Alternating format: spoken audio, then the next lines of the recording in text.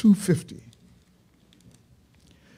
How I love the great Redeemer who is doing so much for me. With what joy I tell the story on the love that makes men free, till my earthly life is ended. I will sing songs above and beside the crystal sea, praising Jesus and his love. He is everything to me, to me. He is everything to me, and everything shall always be. I will never cease to raise a song of gladness in his praise. Here and in the world above, my soul shall sing of saving love.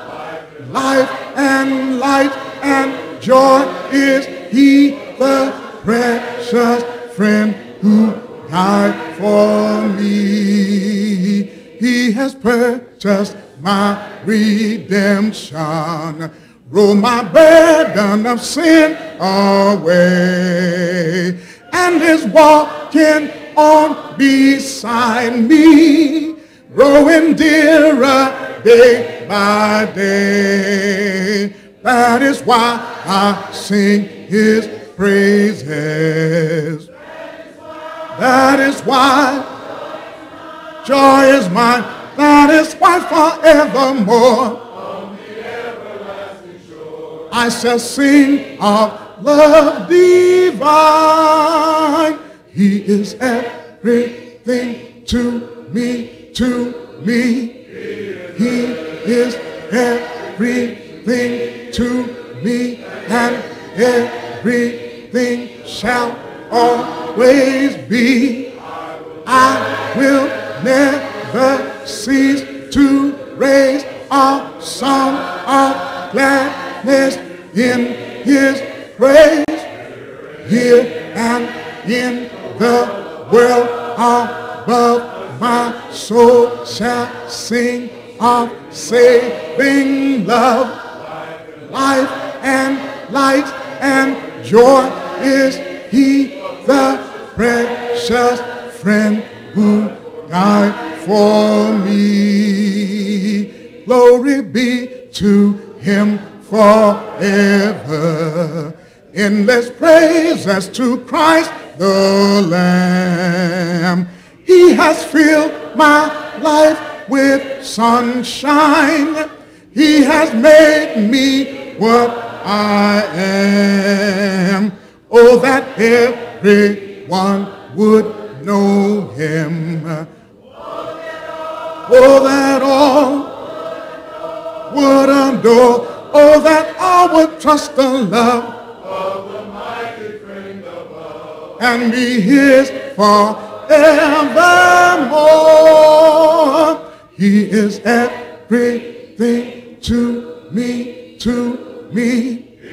He is everything to me, and everything shall always be. I will never cease to raise a song of gladness in his praise.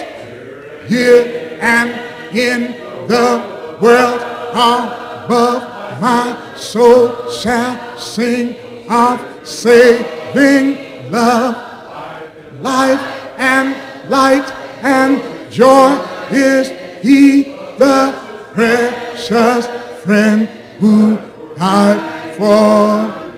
He is everything to me, to me. He is everything to me, and everything shall always be.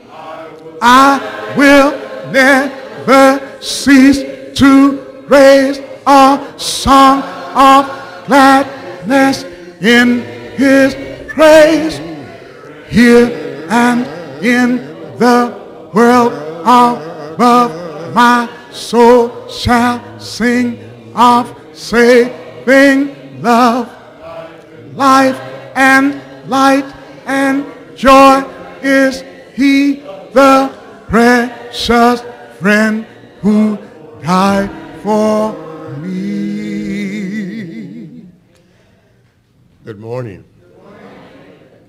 I would imagine that it is pretty obvious that I am not Andrew Harrison. We had announced that Dr. Harrison was going to be here today. He is the minister of the Simpson Street Church of Christ in Atlanta, Georgia, one of the oldest congregations in that city. Came out to visit his son, who lives in Carlsbad, California, which is, some of you know, he's just this side of Oceanside.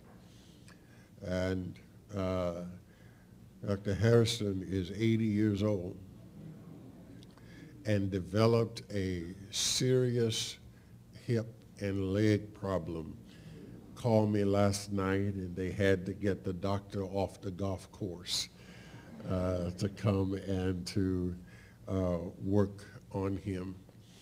And so he is going to return to Atlanta to take care of his problem, and sends really his regrets. His wife had already picked out his sermons.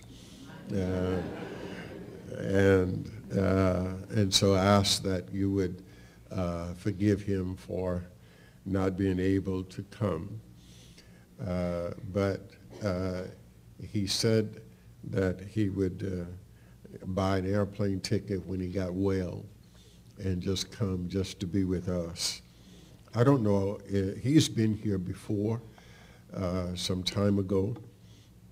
I don't know if many of you know him. He is a former Solicitor General for the state of Georgia, also a judge in the court system, a lawyer, a retired lieutenant colonel in the military, and a preacher. Served also as chairman of the board of trustees of directors of Southwestern Christian College. And I could just go on and on and on. And since he's not here, I'm going to send him a nasty letter.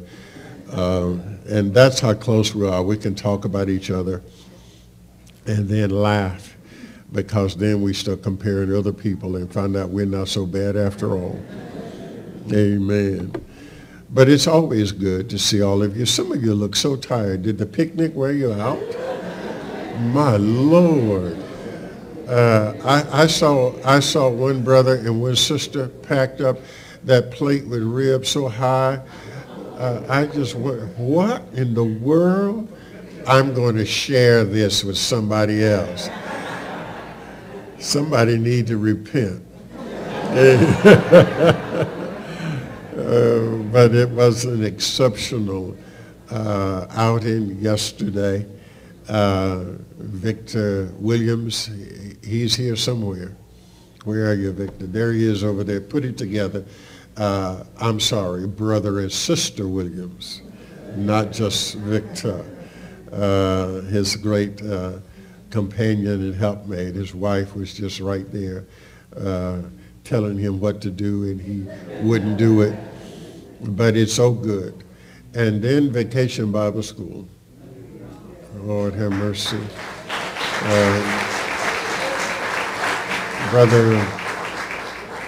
Brother and sister Moore. Our hats go off to him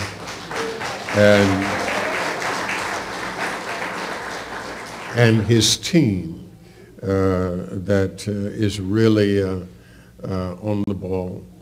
And I was saying to somebody, I said, they set the bar really high. Now what you gonna do to beat this? But knowing these young creative minds they're going to come up with something that is going to be even greater and draw us even closer to the Lord. God is good, isn't he? And then all of the underwear that's going to be taken to the homeless shelter. You set a goal for 2,000, and it exceeded it by 182.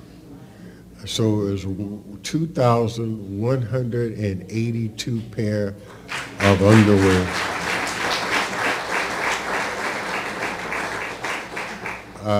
It's interesting because you never know who you're going to serve, who you're going to meet. I was here yesterday and Friday, and a phone call came in.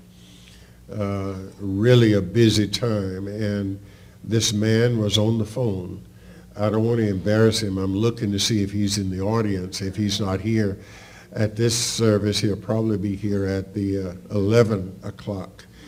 And so when I came on the phone, he gave me, you know how you drop names of people that you both supposed to know? And so he did, and that got my attention. He called the names of a couple of preachers in New York City and said, I'm here in Los Angeles, and I've fallen on hard times, and I want to go to church, and I found you on the internet. And he says, I'm in a shelter right now, and I just want to come to worship, and I want to come to the Vacation Bible School. I want to come to the Great Crenshaw Cookout. And so I asked him, what shelter are you in? And he named the one that we are supporting. And I said, Lord have mercy, you are helping people who are of like faith. And you never know. You never know. You never know.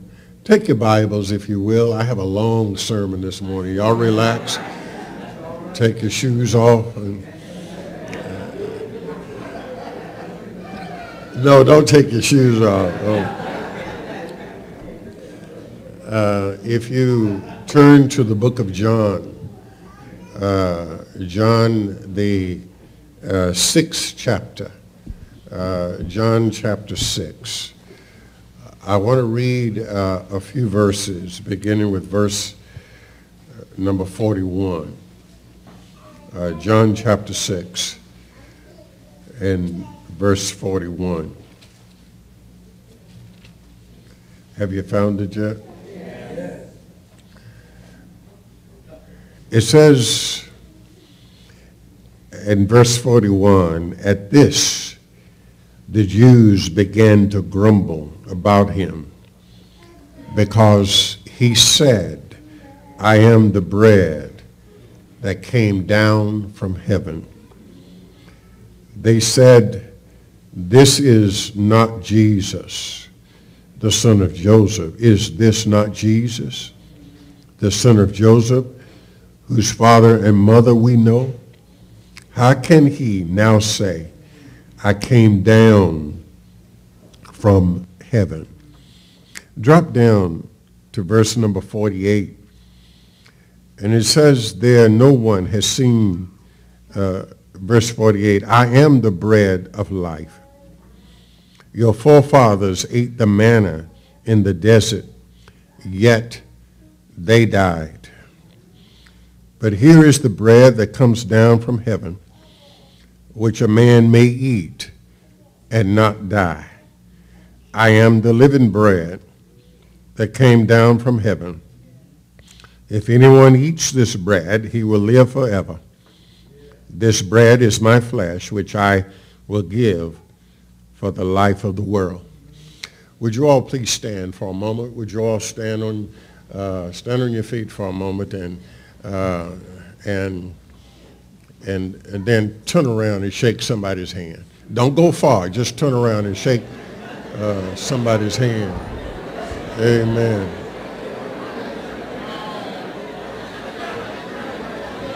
Give us one of those verses. Good verse? Yeah, good one. Let me know when you're ready. Give us about 1 minute.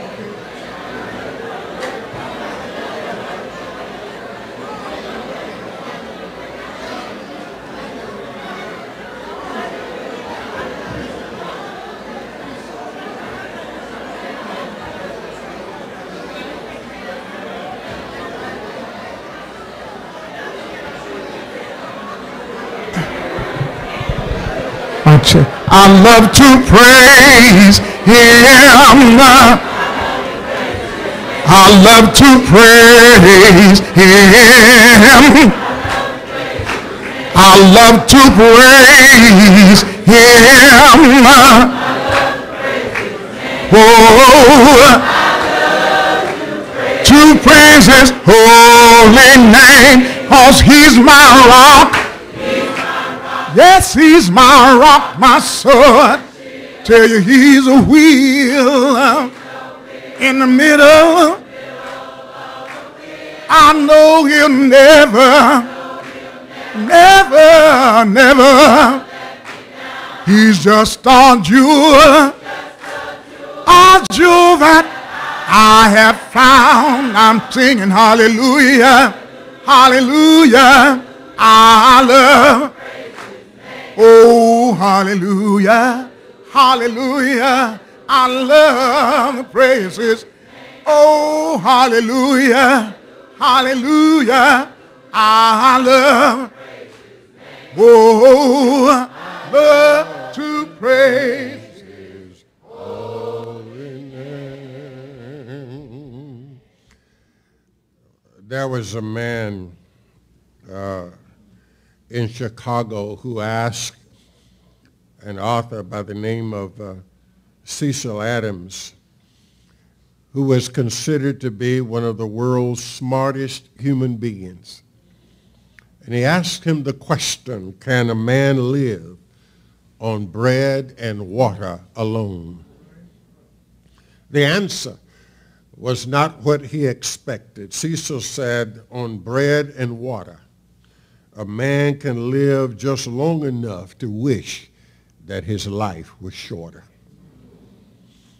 My brothers and sisters, it is really a fallacy to believe that you can survive on bread and water alone. This diet, this sparse diet, will cause a massive breakdown of the human body and slow death. But first, we ought to take a look at the good news. If you drink enough water, you'll slow down the approach of death. Even though there is so much water in bread, about 35%, most bread also contains about so much salt that a great amount of water is needed to flush the sodium out of your body. And without water, you will become hyponatremic. And if I didn't say that correct, 95% of y'all didn't know it. But the word is free. It means that you got too much salt in your blood. And so if you acquire this condition, you would vanish into a coma. In about 10 days, you'd vanish forever. Somebody is already thinking, I just love to eat low salt bread. That's fine, but low salt bread uses a lot of potassium chloride to keep it from collapsing, and too much potassium chloride is also a danger to your health. And then there's the problem of finding a nice room somewhere with a steady temperature of 65 degrees and relative humidity of 60% in order to keep you from sweating out the water while you eat the fresh bread. And finally, there's the fact that you have to consume about 6 one-pound loaves a day to fuel your body. And so in theory, at least, it would seem that you could survive. But then there's the problem of a lack of protein and vitamins. If you were a rat, you would be sitting pretty because rats manufacture their own vitamin C. But humans must consume vitamin C in their diets. After 6 weeks of a lack of vitamin C, you end up with scurry, a side effect of which is a loss of appetite. Now you have to force yourself to eat 6 loaves of bread without an appetite. And then comes y'all can say amen to this one, the aching bones and joints. And then your gums will begin to bleed and your teeth will start wiggling in your mouth. And at that point, you have to switch to a diet of tasteless, soft, white bread. And your skin will get very thin as you become anemic, and your hair will begin to split and coil and bury itself in its own follicles. Your body will not know what to do with the 8,000 calorie a day diet. So your urine will clog up with glucose and overtax your kidneys. I'm scaring somebody here. Then your blood pressure will go completely out of whack as your body collapses on all fronts. And you come open to any and all infections. And if you're happy to reach the 6-month mark of this diet, you might wish that you were dead. Now I think that we all agree now that no one can survive on just bread and water. So doesn't it seem strange that Jesus would offer himself as a sufficient supply for survival, as the bread of life and living water? Maybe if he had said, I am the roasted lamb of life and living wine, maybe we would have more takers. I'm not trying to be humorous or even sacrilegious here. What I want to do is to engage you into some thought process about Jesus' choice of bread and wine as a metaphor. The truth is that even if Jesus had chosen some other choice menu for his allegory, man was already doomed to die on his present diet, which not only included what he put in his mouth, but also what he feasted on with his eyes and what he served to his terminal soul. And all of the fanciful menus in the world it would not change that. It was going to take a supernatural spiritual food to quench man's insatiable appetite for sin. A man preached a sermon once, and the title of this sermon was called Wonderful. And the preacher said that there are 256 names given in the Bible for the Lord Jesus Christ. And I suppose that this was because he was infinitely beyond all that any one name could express. Yet Christ, the God-man, the man of men, and a God for all men, supplied his 3-course supernatural meal without a price, and as the bread of life and our living water. And so with the main course, Jesus saved us. Another man wrote a book called Living for Eternity, and he describes the plight of sinful mankind. He says, had Adam and Eve retained their original state, they never would have died. But Eve and then Adam yielded to the serpent's temptation, and death came into the world. And before that moment, they were in a beautiful, pristine state. They existed on a level far above the present condition of the human race. It is difficult to imagine what man was like then by viewing him as he is now. It is hard to look back and to say man was in this beautiful state, because when you look at us now, you'll wonder what it was like then. It will require somebody like trying to rebuild the original version of an airplane that had crashed in the desert.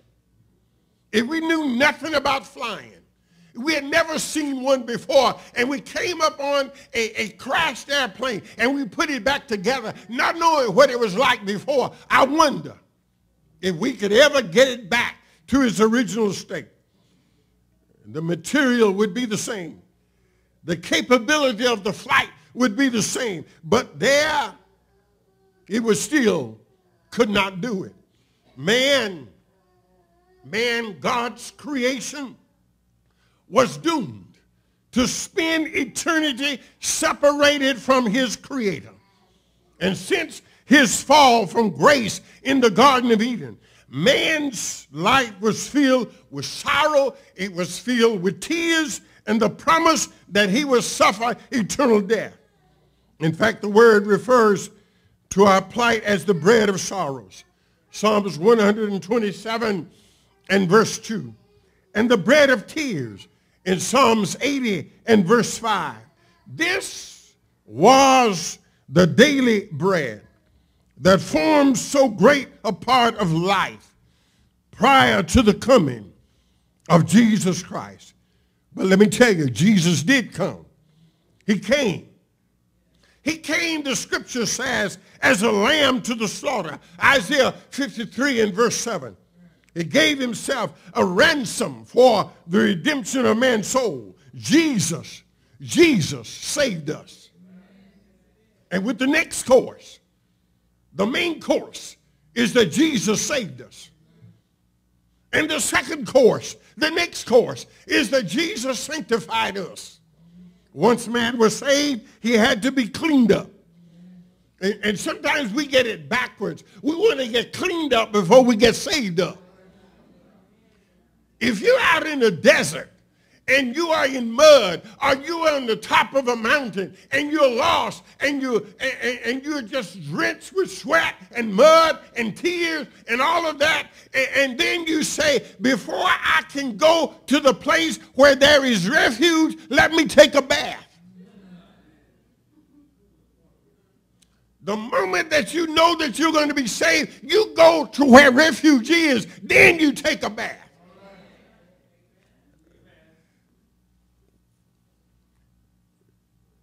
The bread of wickedness, the bread of deceit, had to be removed from his decaying body.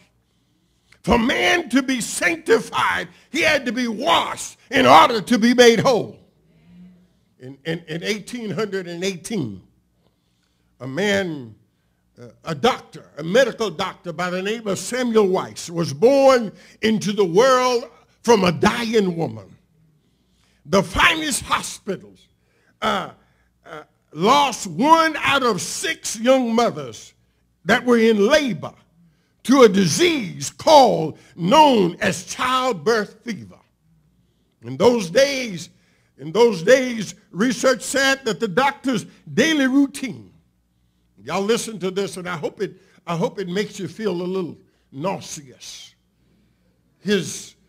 His daily routine began in the morgue, where he would go in and perform autopsies. And there he made his way to the hospital to examine expectant mothers in labor. But from the morgue to the delivery room, he never washed his hands. He would go from the dead body to delivering a baby and never stop to wash his hands. And Samuel Weiss was the first man in history to associate these examinations with the infections and the death of mothers in childbirth. And so he practiced.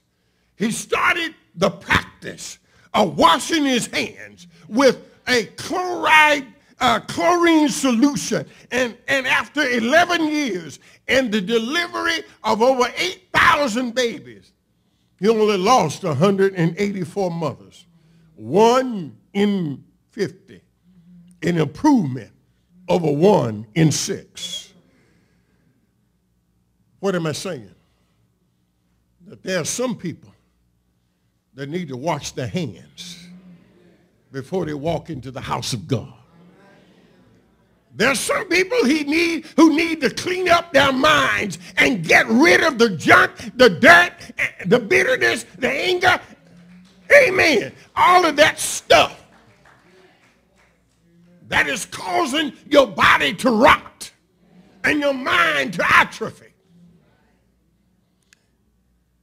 This man spent the rest of his life lecturing and debating with his colleagues about this condition called childhood fever, saying, for God's sake, wash your hands. But nobody believed him. Virtually no one believed him. The doctors and the midwives said no outspoken Hungarian was going to force them to change. This man died insane at the age of 47, and they threw away the wash basins. And his colleagues were laughing in his face, and the death of thousands of women ringing in his ears. A simple washing could save many.